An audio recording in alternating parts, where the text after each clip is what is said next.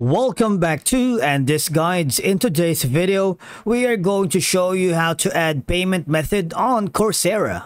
Let's begin. Now, the first thing you need to do is to log in using your credentials. If this is your first time on Coursera, click the join for free option. And from here, just follow the on-screen instructions and you're good to go.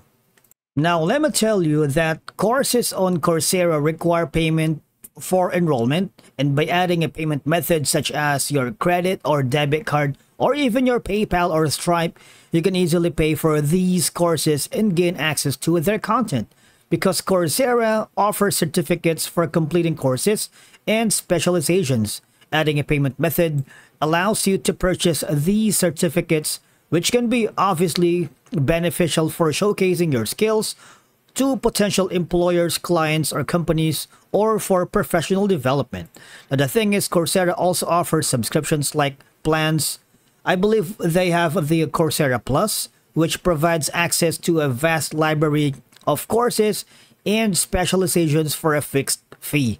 Adding a payment method enables you to subscribe to these services seamlessly. Now, for you to be able to add a payment method, all you have to do is hover to the upper right corner when you see your profile picture. Now, once you are on your account, I need you to hover to the account section here on the top of communication preferences.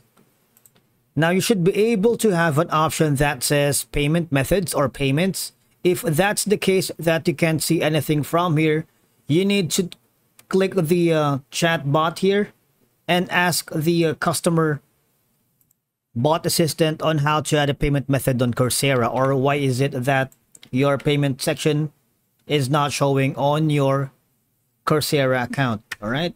Now, alternatively, I need you to hover to your Coursera app on your mobile device. Now, inside the Coursera app, I need you to hover to your profile. And then you see the cog icon settings on the upper right corner, the gear icon. Click on it. And I need you to hover to where it says payment. All right. Now, as you can see, we don't have the payment section, and that could be there's something wrong with your account. You need some ID verification, or your account hasn't been verified yet, or there's a bug or a glitch that is happening for both of your accounts on your mobile device or your web version. And if that's the case, we need to check and ask the customer support service on that situation. Now, this is the Coursera official customer support service, and these are the channels that you can reach them. You can simply contact them or the learner support. And from here, we need some troubleshooting login, or the account. The payment method is not showing on our both accounts on mobile device and the web version. Thank you so much for watching. We will see you again in the next video.